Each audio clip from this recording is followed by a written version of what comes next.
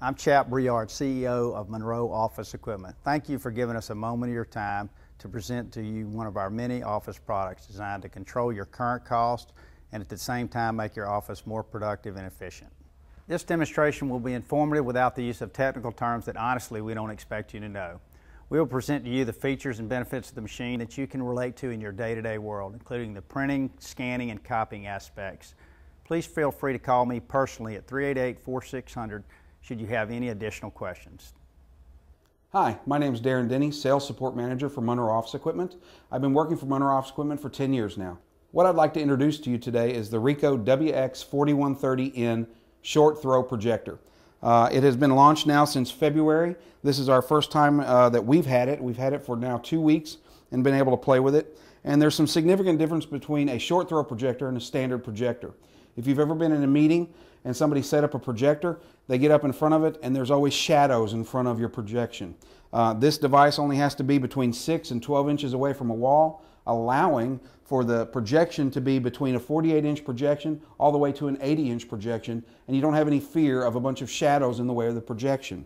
So what you can see is if you're working on something in the office, you could simply stand here and you could be in front of it. However, there are no shadows. You can walk back and forth and use your body like you'd want to, but there are no shadows in front of the document that you're talking about. The device is designed to do between 10 and 20 people in any given setting. The nice thing about it is it can be dropped on your network and allows for multiple people to access the device and be able to share presentations without having to unhook a laptop, rehook a laptop, go back again, oh wait, let's boot up this and let's boot up that, and all of the downtime that you have with most meetings that you go to. The device also has a USB port allowing for external mouse or external drives. It has also in it an HDMI port allowing for a high-def video to be projected. The device is 3D capable, so you can put a 3D movie in your player, hook it into the HDMI port with the 3D glasses and show a 3D movie. You can see we're showing this on a simple wall here in our office. If the wall was white and a little bit flatter because we have a rough surface, it would be even a better projection than what we have now. It can also be projected on glass, so that can give you some idea that you could use it for a running video commercial at your office if you need it to be. And again, no shadowing when you're standing here doing your presentations. One of the other options I'd like to show you about the projector from Ricoh is the fact that we have something called E-beam technology. The E-beam module simply hangs on the wall with a magnetic strip. You place it where you want to on the wall. It's designed to have double-sided tape. It just hangs there, and you have multiple of these strips that you can put throughout your offices or multiple locations, and because the product is completely portable.